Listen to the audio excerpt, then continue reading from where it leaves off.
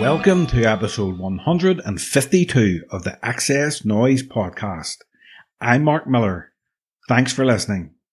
In this episode, I speak to Liam Croker from electrofunk soul sonic collective Winachi to talk about their debut album, Sympathy for the Future, alongside the album's producer, the legendary John X.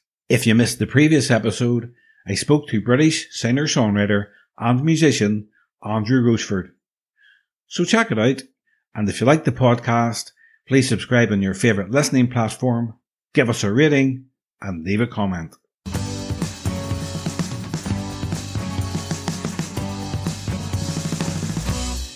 Electrofunk soul sonic collective Winachi have released their debut album, Sympathy for the Future. It's an album I've been waiting on for a long time, and I wasn't disappointed. It's fantastic. In this interview, Liam Croker and the album's producer, John X, talk about writing and recording the album in Los Angeles and lots more. So sit back, relax, and enjoy the XS Noize Podcast with Liam Croker and John X from Winachi.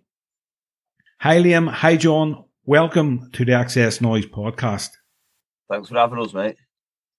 Hey guys. Great to have you both. You've just released your album, Sympathy for the Future. It's excellent. XS Noize have been covering you guys from the beginning, and the first time I interviewed you, I think it was 2016. Liam, we talked about an album, and now it's finally here. So how does it feel for both of you that that's finally out in the world? For me, it was like a huge weight off our shoulders. I think, that album was made a couple of times. I mean, the album I spoke to you about in 2016, songs from that were released. So you had The Room of the Zoo, you had Transition, Sense of Danger, things like that. So the album was kind of made twice the songs came out from the original one, and then we ended up 2018 in America, and we went in with John, and we kept throughout 2018 and 19. We were back into the States a lot. Our management at that point was in America, so we were just back. We were there quite a lot, and it was sort of done in. It wasn't like, hey, we're going to sit down and make a record. Really, it was sort of, we'd go in with John and we'd do a couple of tracks here, we'd do a track there, and then in 2019, me and Anthony went over to LA and spent a couple, I can't remember, about 2 or 3 weeks with John in the studio, and we got the sort of, the main chunk of the album done with him over there. Yeah, that's what happened. So we had a lot of the sort of pre-production done over in the UK, and then we went over with John and sort of did we demoed stuff back in our own studio here, and then we took over to John and put it together, basically. It was beautiful, man. It was a beautiful experience. And the band started out as China White. Then you were the Winachi tribe. You've completely dropped the tribe, and you're now Winachi. So why did you drop the tribe? The tribe, because we were back into the States, and our then manager Howie B, he just brought up the whole thing of the tribe thing not being very PC, so to speak, and it was his idea to drop it. Was I into the idea? Not really, but I went with it. And to be honest, mate, most people just call us Winachi anyway. We were just known as Winachi. So yeah, it's easy to say, especially for Anthony. He struggles to speak anyway. So like, Winachi is easy to say than the Winachi tribe. And also, the album was made during lockdown, and we changed management and et cetera, et cetera. So we came out as the same band, but just a fresh, new version of it, I suppose, yeah. And who's in the current lineup? Because a few members have left, haven't they? A couple of members left, yeah. So it's me, Anthony Edgerton in the Goldfinger, Richard Ritchie, and the 2 new members, Andrew McKay on guitar and Paul Lawrence on drums. And John, when did you become aware of Winachi, and how did you get involved as producer on the album?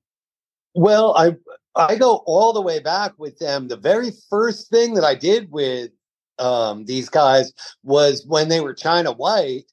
And if I'm not mistaken, it was a remix of a Black Sabbath cover that they had done, which is a gorgeous track. And I keep telling them they got to re-release it because it's just beautiful. I think It's All Right? Was that the title? It's All Right. And it had a very interesting cast, John, because it had Keith Allen on it. It had Harry the Dog on it. It had Eliza was on. And then we had Eva Gardner from Pink Band playing bass. It's got this beautiful all-star cast. Yeah. Great track. And that was quite a few years ago. I don't really remember specifically when it was, but that was the beginning of what would be a fun and very creative relationship with these lads. It must have been 10 years ago, easy. Yeah, I think that sounds about right. Yeah, 10 years ago, that definitely. Yeah. So, to fast forward up to this album, Liam pretty much described the trajectory of it already. Now, whenever I'm working with this particular crew, I don't feel like, with some of the stuff that I produce, I'm going to do it from the ground up. I'm going to play everything, or have a lot of say in every piece that goes down. But with this crew, I mean, Anthony really covers a lot of the production, and his general production instinct and intuition is pretty fantastic. So sometimes I really come in, I might change some stuff. Sometimes I might not, but I'm really going to be focusing on maybe the big picture. What kind of frosting can I throw on Liam's head to make him more tasty to the masses? Maybe do we want to put some harmonies? I think there was one particular song on this one that I actually dismantled and rearranged. Heaven in Hell. Heaven in Hell. And then there was Funky But Chic, which was more of a ground up piece. Yeah. But, I trust and I love Anthony's production. So I don't always feel like, some producers are going to come in and just change everything because they have to. But I never really approach it that way. I love his playing. I love his guitar playing. I don't always know whether it's him or Andy or Mike. I have no idea because he doesn't label the tracks that clearly. So it just says funk guitar and I have to guess who's playing. But I know that I'm going to be able to keep that stuff. I don't think there's never been a time where I, reached out to Andy and said, oh, you know what? I don't think that part kind of rocks. Like it sucks. That has never happened. And I'm sure it's never going to. So I always feel like these are true, co-productions. I do not feel like the exclusive, master of the big picture of these. But I do like to make sure that the big picture is complete before it's released into the world.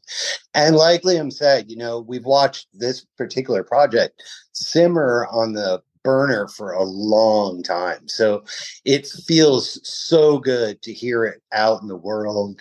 I think I sent the boys a text a couple of days ago saying, I finally got to listen to the whole album while driving down the highway at about 90 miles an hour.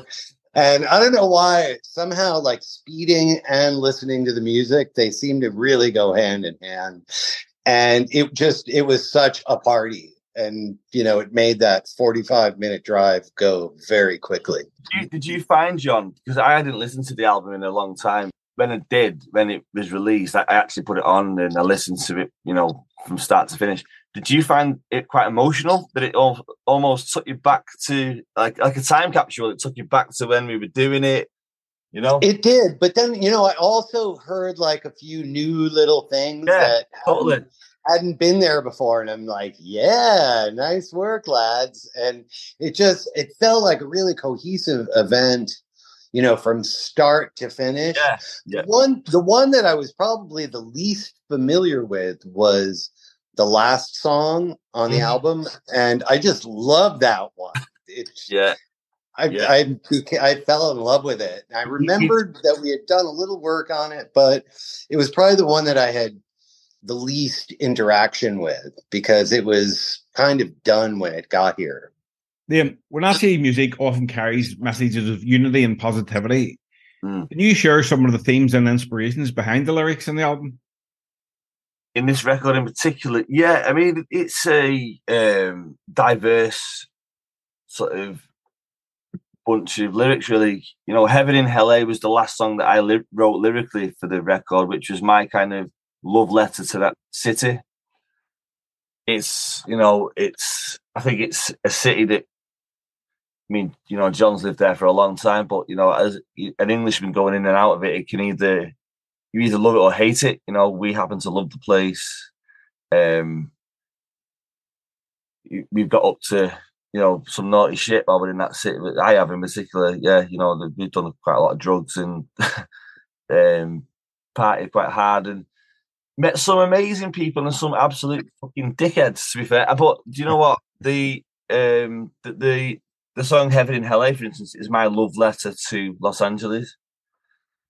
The majority of the album, though, barring that, is it's a little bit of darkness and light. It's painting a picture of the world that we live in at the moment and giving, you know, telling people to hang on and just, you know, keep the chin up and everything's going to be all right kind of thing, you know?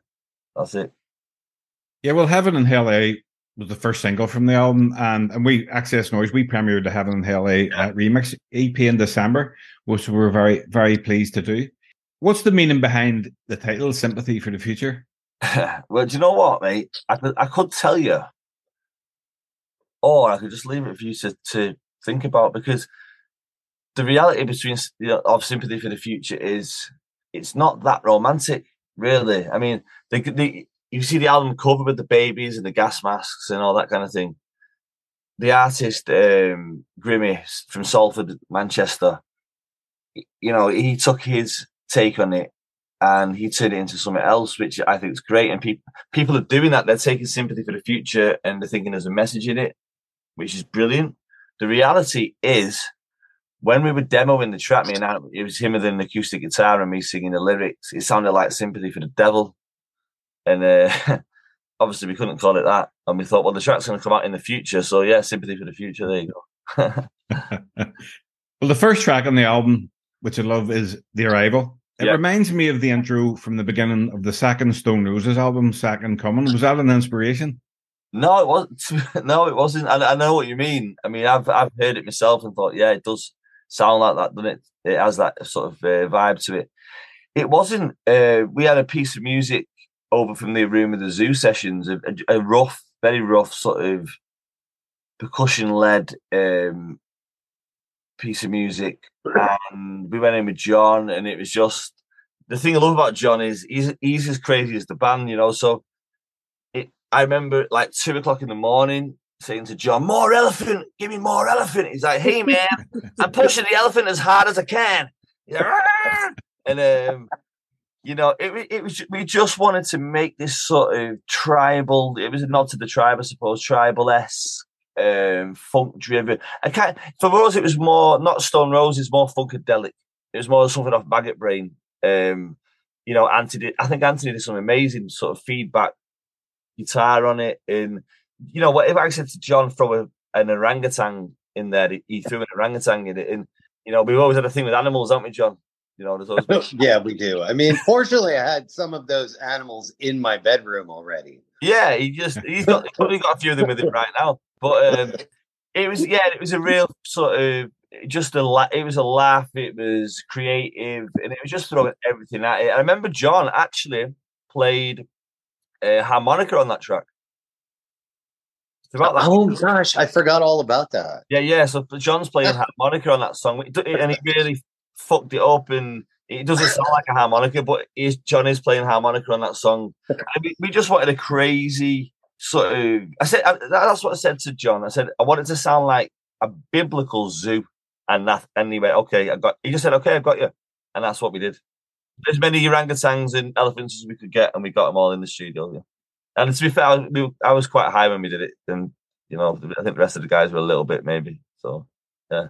So, John, can you describe your typical studio setup and the atmosphere you like to create when you're working with bands or artists?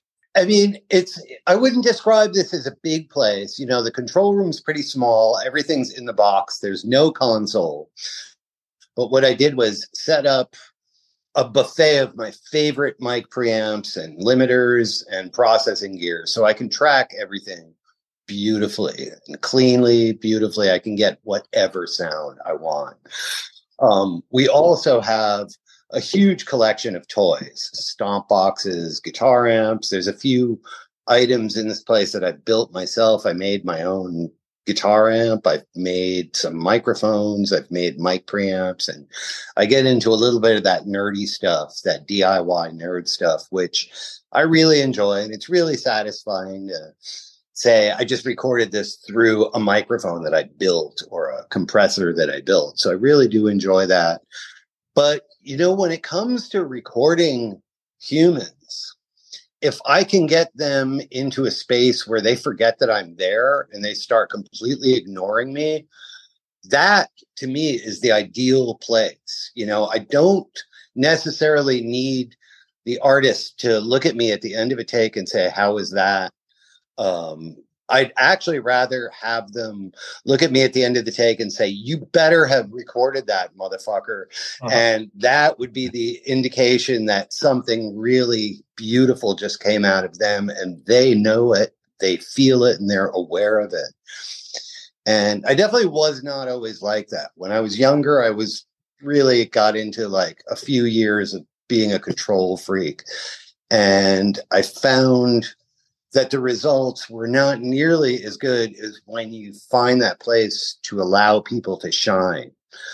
And you look at what their skill set is, and you look at what they're good at, and try to get that into what they're putting down on.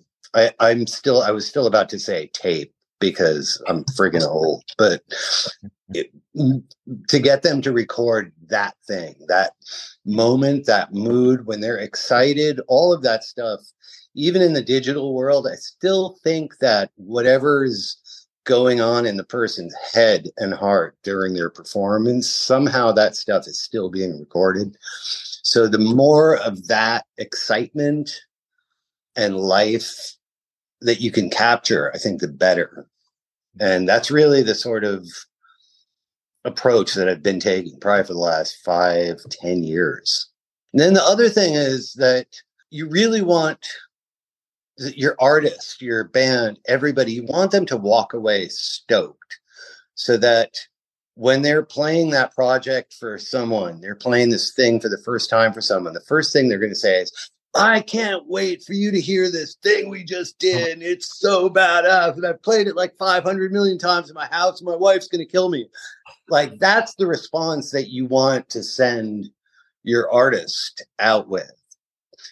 Anything else is going to destroy it before it even hits the airwaves. If Liam's like, yeah, we spent 3 years on this thing, and it's finally done, and I wish it could have been better. That is like absolutely the opposite I would ever want anybody to say about something that I just spent a bunch of time working on. So that is like a crucial point. Probably those two things that I just described are my main targets. What was the most difficult track on the album to get right?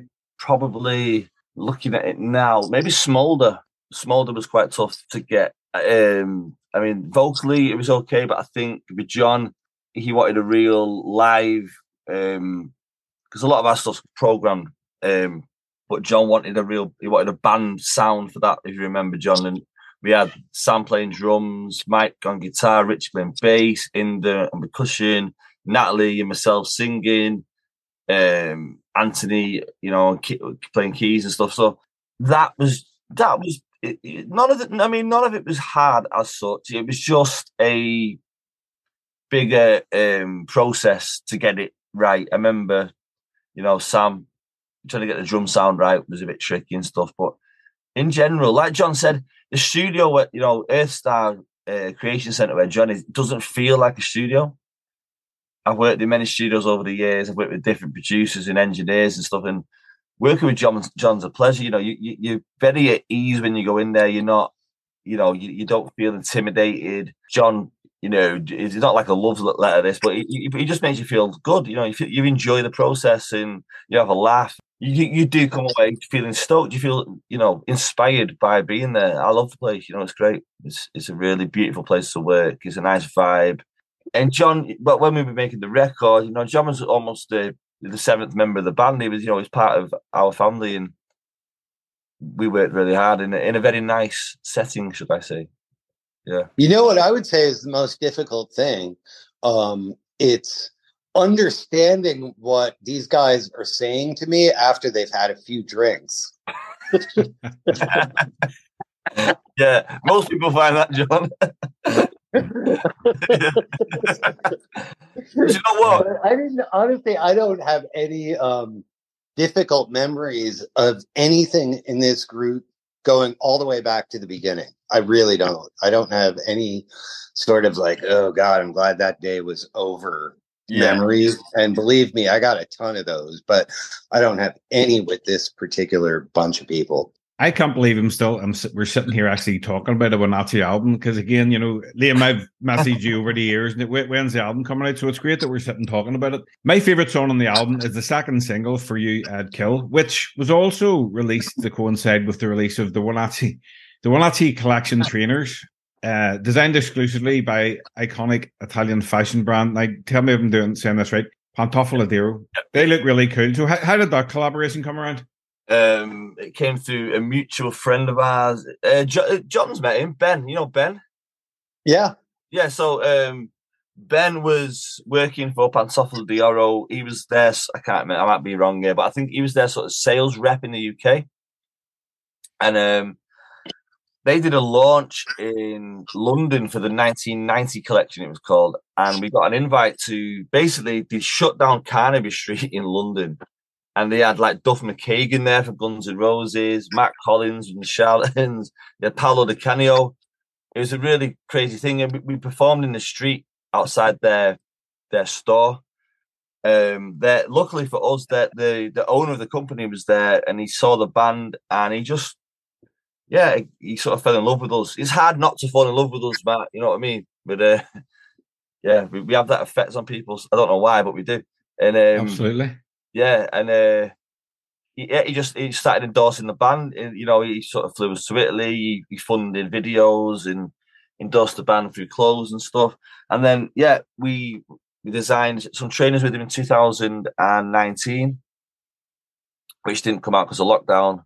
And then we designed another pair, which came out this year. So that relationship with Kim is still very much ongoing, and that brand has been a huge, because, you know, we're actually still, you know, we're still an unsigned band as such, but we do have endorsement and things like that, which really help with certain things. And Kim and Pantofola have been a massive part of that. Huge. So if anyone listening wants a pair, how do they get them? Go on the website and buy them. Go to the Pantofola website and buy it. We've not even got a pair, so get on the website and buy some, man. Yeah. So collaboration is a key element of Winachi's music. This album features Natalie Wilde and the one and only Rowetta from Happy Mondays. Yeah. So how did they get involved? Natalie, I think we met Natalie through. Do you know what? It's all a bit confusing. So there was John, Danny Saber, and Harry. I don't know who introduced us to Natalie first. I think it might have been. It was either John or Harry. Was it you, John? It might have been, because she's usually my number one choice, you know, when I'm looking for an incredibly versatile singer. I mean, she can take it down, but she can crank up her power whenever she needs it. So I've always felt like she is a really perfect studio rat. So I think John, we were talking about getting female backing on the tracks. But we had met Natalie actually during the Aruma the Zoo video with Tommy Flanagan. We met her through Harry initially, but not in a musical sense. We were just sort of out drinking with her and stuff, and having a partying kind of thing. And I think it was John who introduced us in the studio, and she came in. One thing I love about Natalie, she doesn't take any shit at all. You know, she's a really John's there trying not to smile. she's a really cool girl. I mean, she's a really nice person. You know, she really is. But she doesn't suffer fools lightly, and you know, and that's what I like about her. She comes in, no bullshit, and she just does the job, and she knows what she's doing. And her voice and my voice, I think, work together really well. Definitely, yeah. You know, and we enjoy working with her. We've known her for a number of years. And she just nailed it. I remember once I was sort of where John is in the control room. Behind John, there's like a kitchen kitchen. Yeah, the lounge. That's where I'm sitting right now. And I'd had one of these burgers. When I say burgers, it's not a sort of code word for drugs. It was just a burger. So next to where John, the studio is, there's like a burger joint. How do you explain the burger place, John? It's just it's like one window with a kitchen right behind it. It's a very small operation. And they just sell like burger, a chicken sandwich, and some other vegetarian thing, and French fries. And that's it. That's all they make. And it's the amazing. smell, they're about half a block away. So the smell from their kitchen just pours through the control room window all day long. And just tempts anybody who's sitting in the control room.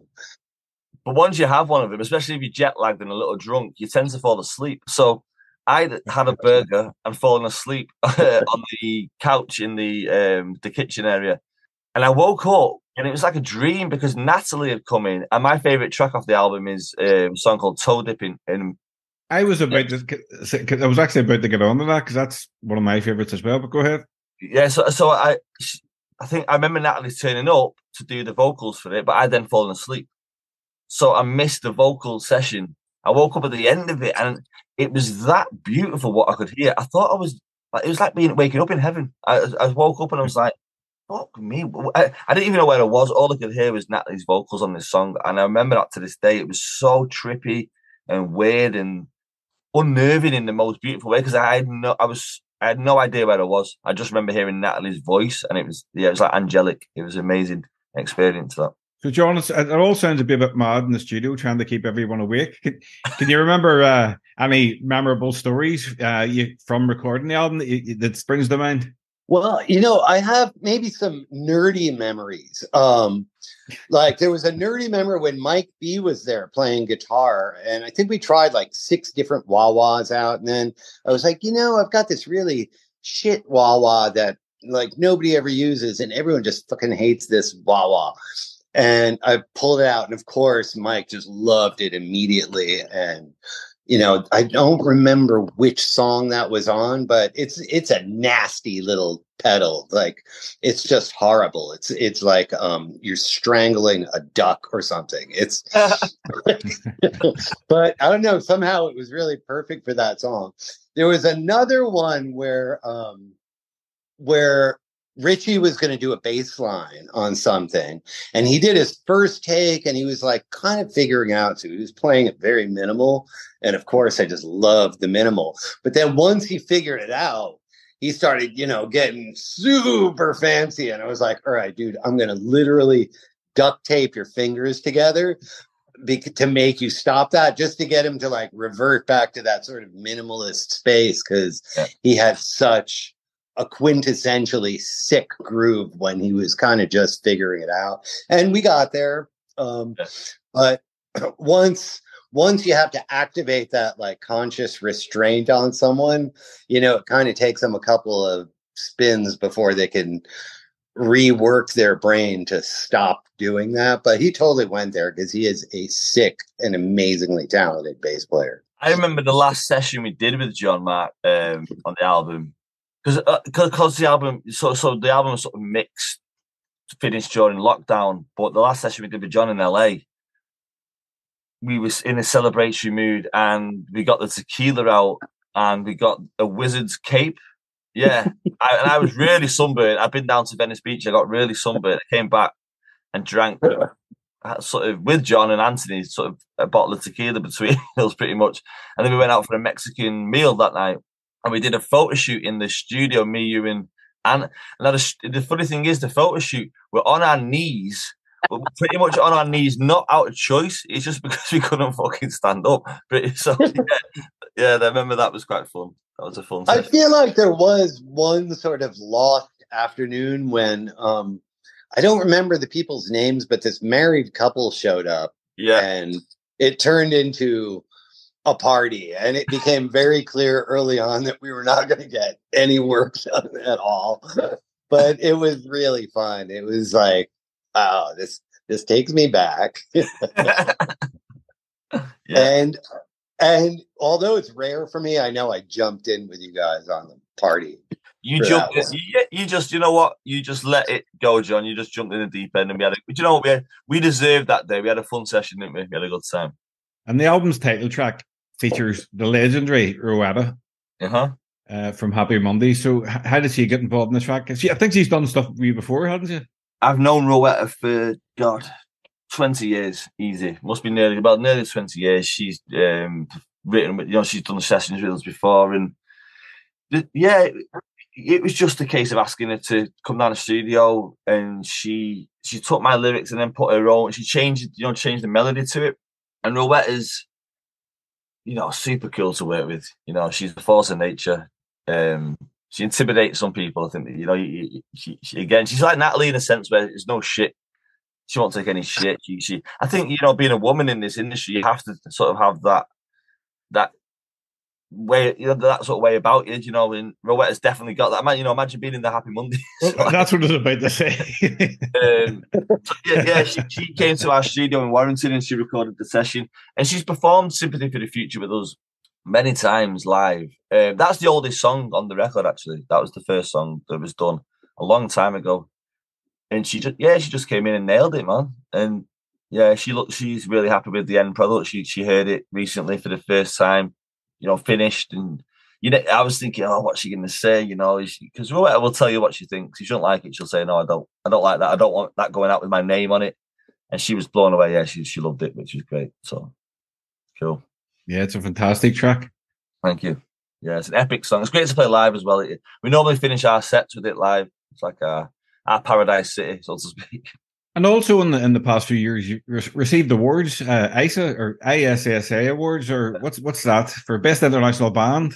It's for the International Singer Songwriters Association.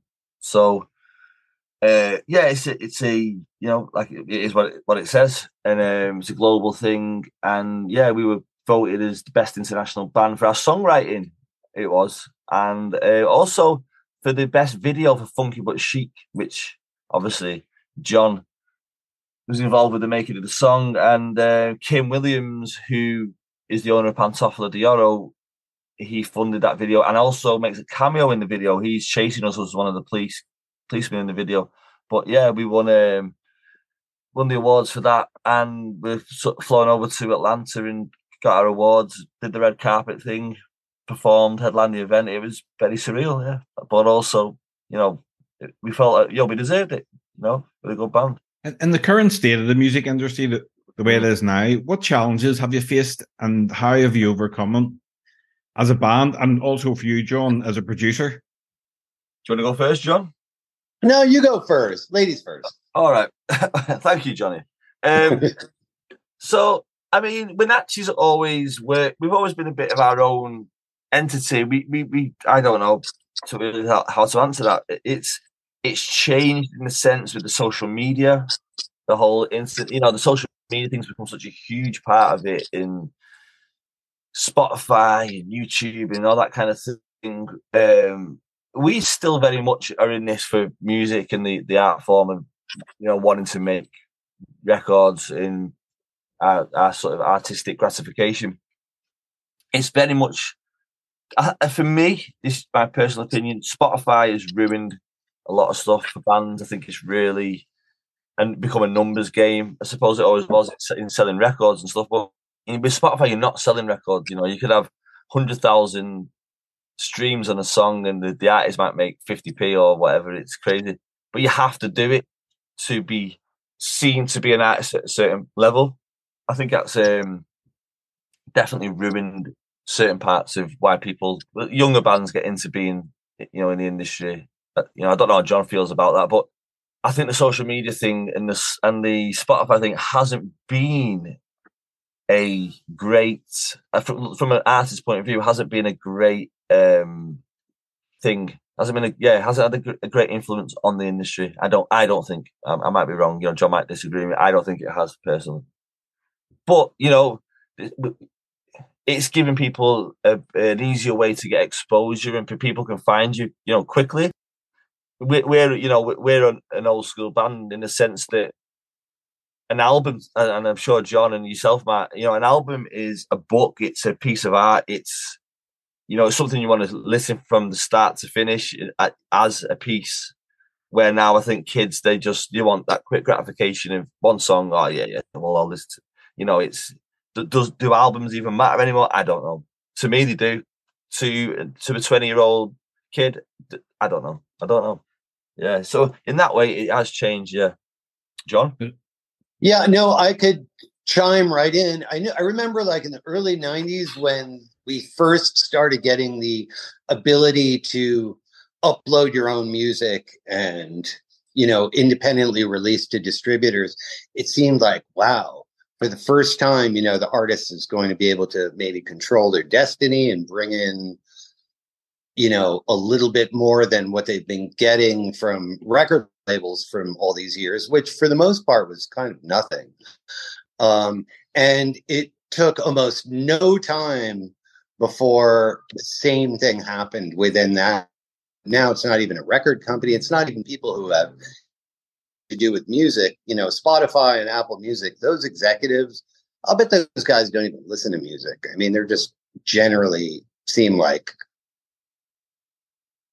they've got to be fairly questionable humans to have allowed that entity to have become exactly what it is. So I absolutely agree with Liam on that point. There's another thing that I've also noticed, and this is in the last few years, I've started to collaborate with people. It started after the lockdown. I started collaborating with people all over the world on songwriting and production projects. And what I started seeing there was there might be one person who creates the beat or the instrumental track, the second person who does their own vocal production. And sometimes there might even be a third person who's mixing it. And it's almost as if I've watched, I was talking about the producer overseeing the big picture. And I feel like I'm watching the vanishing of that role.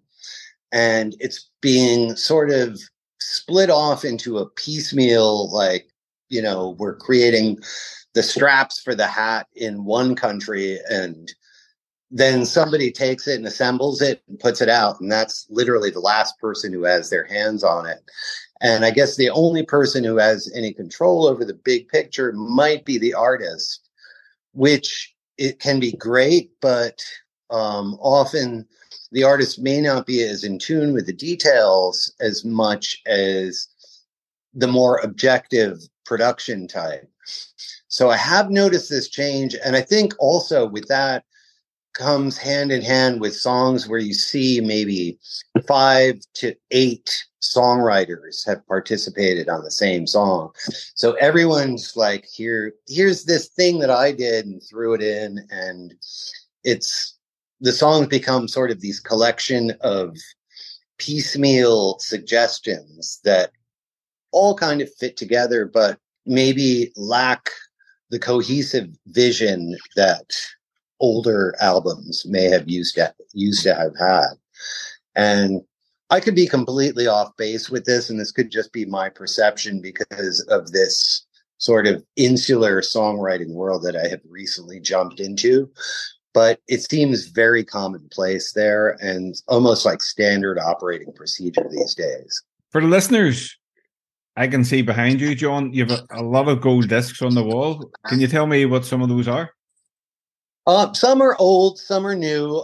There's a couple of albums that we had done here with Pink. She's done like 4 or 5 albums here at the studio, and I have worked on some of them. I even mixed one song for them. Some of them are, there's something from T.I. That was also fairly recent. Kenny Chesney was also recent. But then there's Ice Cube, Bonnie Raitt, Tracy Chapman, Rolling Stones, Wow, Crazy Town, a band called Len from like the 90s. It's a really diverse, it's a very strange and diverse collection of albums. I definitely have never been someone to stay in the same genre. I have bounced around forever. So there's a lot of variation if you're looking at them. what music producers have inspired you over the years? You know who I have always sort of gravitated towards is Daniel Lanois. Your producer? And I do like a lot of his, like him and T-Bone Burnett.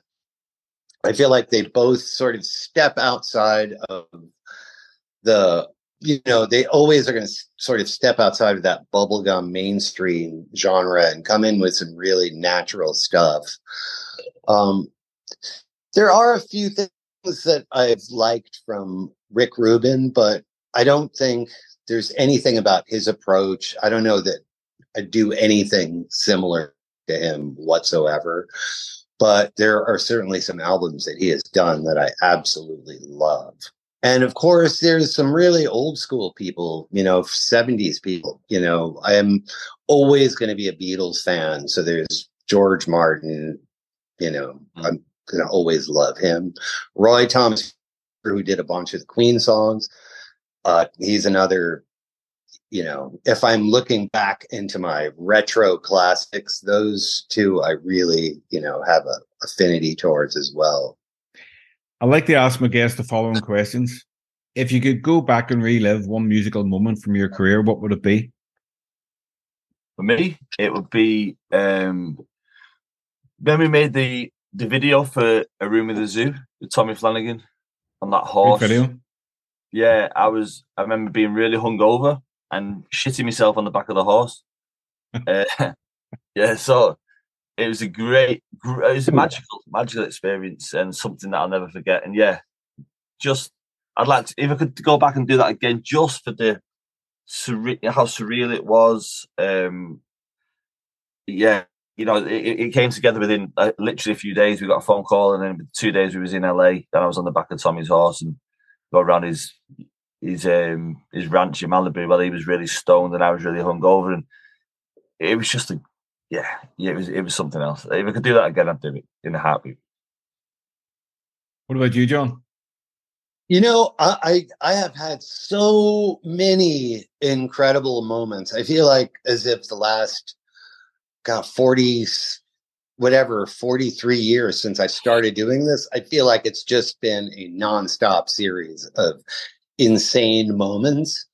So if I could do anything over, I would probably have been writing it all down every night after it happened, because those memories are starting to get blurrier and blurrier with each passing day.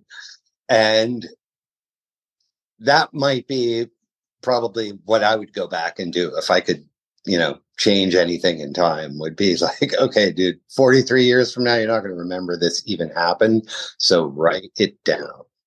For us music fans, music is the soundtrack to our memories. What song or album, when you listen to it, brings back the best memories for you? I'll let Liam go first for that one. Yeah, that's a tough one, that. But there's a number of them. Probably, if I had to, I mean, if I had to choose one, and there's so many, Matt. One standout one, which changed a lot for me, was There's a Riot Going On by Sly and the Family Stone. When I heard that, I understood funk music. You know, that was, it went from, like, you know, listening to James Brown and your typical sort of funk. That was a dark, paranoid, weird. It showed me another side to funk music. So There's a Riot Going On and Maggot Brain by Funkadelic. Yeah, those two albums really take me back to maybe 20 years ago when me and Anthony started to write together. We were listening to Maggot Brain and There's a Riot Going On repeat. So those two albums, massive influences on me. John? Well, okay, so gosh, again, there's a lot, and I really understand the nature of that memory trigger, and there are a number of them. Like, for example, when I was in high school, I was still listening to lots of prog rock. So the minute I hear like a Yes album, I am immediately transported to 1978, 1979. And I remember just being a crazy little teenage stoner getting in trouble every night. But I think the most pivotal, there was a really pivotal point when I first started college, and I was working as a radio station DJ. And at the time, I didn't really have a lot of musical experience under my belt. I knew pop radio and I knew the stuff that my older sisters listened to. But when I got this gig as a DJ at a radio station, all of a sudden I had this huge room full of vinyl that went back to some of it went back to like the 1930s and 40s. They had an amazing collection of music there. And I remember walking in one day and picking up a copy of, like, we were still getting albums, vinyl, mailed in from record companies at the time. And this was 1979 and maybe early 80. And I walked in, and Bob Marley's Kaya was the first package that I opened. And I had never heard reggae music before. So, of course, I put it on without even, all I saw was that giant spliff on the cover. I was like, oh, I've got to play this on my show. And, you know, I started with one song, and I think I just let the whole album play and flipped it over. And then it was in this strange serendipitous event not long after that, and of course that album had gone into heavy rotation in my world almost immediately, but then not long after that, lo and behold, he comes to Pittsburgh to play this show at this gorgeous theater called the Stanley Theater there. So I went to the theater. I'd never seen a reggae show. Up till then, every band I had seen, there might have been 4 or 5 people on stage. And I walked in, I think there might have been like 20 people on that stage. It was like brass. There was 2 percussionists, 5 background vocalists, 2 guitar players. It was just like this insane circus of people that were just throwing down the most amazing grooves. And that was a very transformative experience. I think up until then, the only bands that I'd seen perform live were all rock bands. So that was, you know, a full ultimate groove experience. And I think that may have really opened me up. Not only, I definitely couldn't call myself any kind of a serious reggae expert because I never delved that far into it, but that definitely expanded me into my R&B world almost immediately. It was a direct and immediate transition. So I might have to call that like a very pivotal point. What song or album is your guilty pleasure? Guilty pleasure. I mean, I don't think I've got a guilty pleasure, to be fair, Mark. I don't know. When you say guilty pleasure, I always say, if you're in a car and you're driving down the road, if you have this song on, would you have the windows up or windows down? I'm a huge Guns N' Roses fan. So not a guilty pleasure. Yeah, I mean, are they guilty pleasures? For some people, they might be. I don't know. I mean, you know, November Rain. They put November Rain on. Some people think it's cheesy, you know, cock rock, stadium, whatever you want to call it. But yeah, November Rain to me would be, I suppose, a guilty pleasure, but it's not really, is it? I mean, it's no. So I don't know, mate. I don't think I've got a guilty pleasure. No, I don't think I have. I mean, at the moment, I'm completely obsessed with Jane's Addiction. So I'm listening to Nothing Shocking on repeat. Just for the case that I'm listening to it on repeat and have done for the 12 months. Jane's Addiction, I'm a guilty pleasure at the moment because it's driving my wife up the wall. Yeah. What about you, John? Any guilty pleasure? Yeah, I'm not sure if I have a guilty pleasure because I can't ever the last time I can think of feeling guilty about the music that I was listening to, again, was probably back in high school when all of my friends were listening to like rock. Everybody was like rock or prog rock or whatever was on FM radio in the late 70s. But that was the only time I had a guilty pleasure and everybody was wearing disco sucks pins. And I would totally sneak in. I would be in my room dancing to like Saturday Night Fever secretly. And that's probably the last time I remember having a guilty pleasure about music, because now there's really nothing guilty. If I just want to hear something, I'm going to put it on. And you know what? An emotion like guilt will never come into play.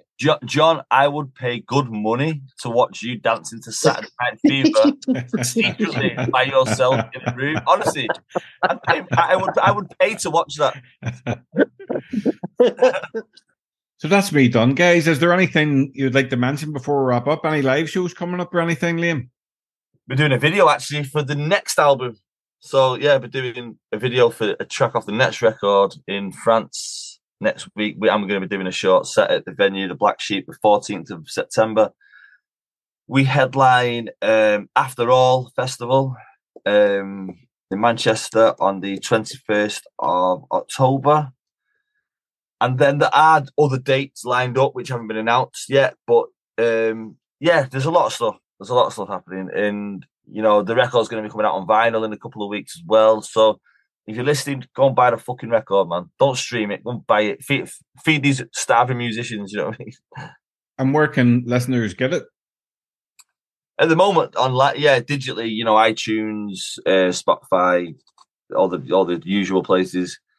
And like I said, we're going to be putting it out. We're going to put a deluxe version out through Bandcamp with all the remixes in the next couple of weeks. And also the vinyl pre-order will be dropping then as well.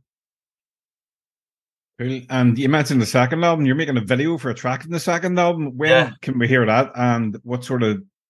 The second album coming out next year. It'll be out by next summer. Because there's songs from the album we did with John that are still left out, like Acclimatise. We did a version of a Transition with John. So a lot of the next record is pretty much in the bag. It's just needs shaping up a little bit, mixing them. I mean, honestly, it's kind of done, really. So we're going over to France to do the video for a song called Planet Funk with a French producer called Eclosion. And yeah, we're doing it. So that's probably going to be the first single off the next record. I've done a great collaboration with Howie B for his album that's coming out. He's got Eddie Vedder on it from Pearl Jam, wow. The Edge from U2 who's playing on it, and myself. Yeah, so I'm singing on one of Howie's records. I think it's like a 12-minute track that I sang on. So I'm looking forward to that coming out as well at some point. Well, obviously that's down to Howie, but yeah, great song called. I won't say actually. I'll leave that to Howie. But yeah, there's a really exciting collaboration with Howie B. So yeah, just watch this space. There's a lot of stuff happening. It's exciting. That's good. I'd like to get Howie on the podcast then when that comes out. That would be a good one. Yeah, that would be good. And also get me and Howie on together, pissed. Get us, drink a bottle of whiskey each. And try to understand me, Howie and you, try to understand each other would be fucking brilliant, yeah. Yeah, a Scottish man, an Irish man, an English man. Yeah, totally. What about you, John? What projects have you got coming up?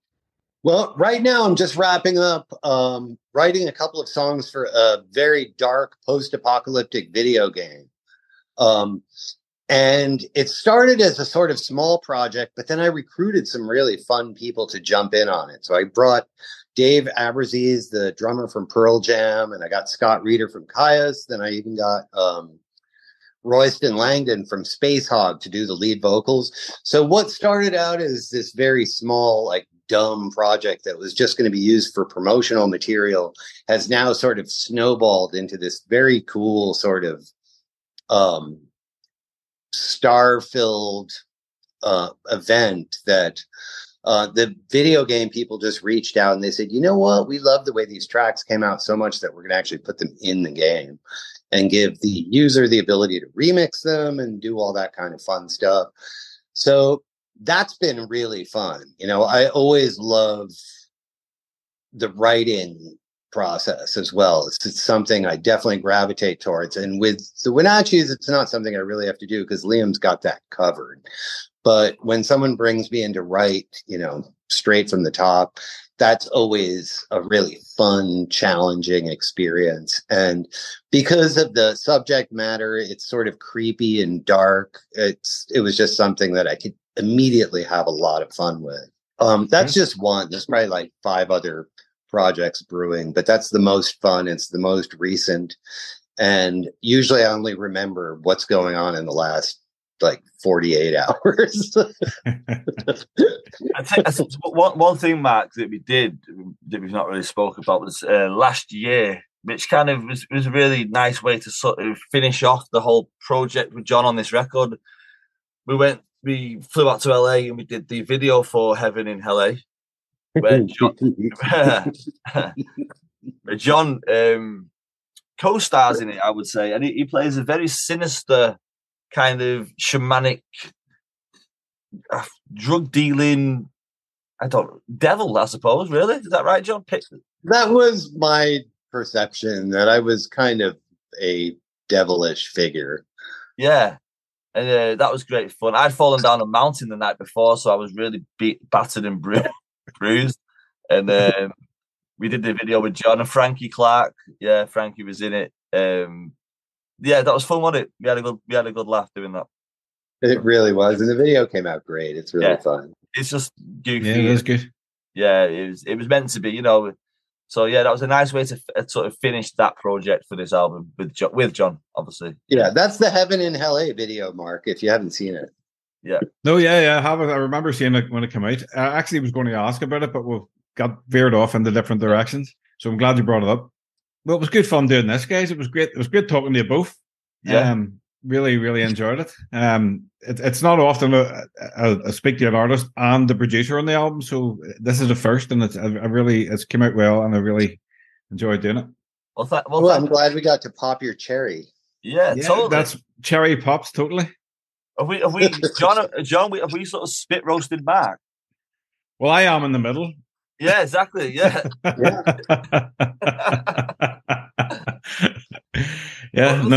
But listen, mate, thank you. We really appreciate the support you've given us over the years. It doesn't go unnoticed, and thanks for having us on. We really appreciate it. Thank you. Not a problem. Well, as I said earlier, I've been looking forward to talking about the album for a long time, so I'm glad that it's out. It's great, and I wish you all the best with it. Thank you. Thanks, Matt. Yeah, right on. Hey, before you sign off, the last word that I would say is that, after years of working with these boys, I still genuinely love all of them, and that is rare. And you know what, John? The feeling is mutual. We've worked with many producers and people in the industry, and I'd say 90% of them we fucking hate. You know how it is. Like, with John, it's a rare thing to say, wow, I've known these guys for all of these years and I still like them. Yeah, we really love, we do love John. He's part of our family. Winachi's a band and it's a family at the same time. I know that sounds a little bit cheesy. It is. Yeah, it really is. And John is a part of that universe, that Winachi universe. He's a very close comrade, and we love him dearly.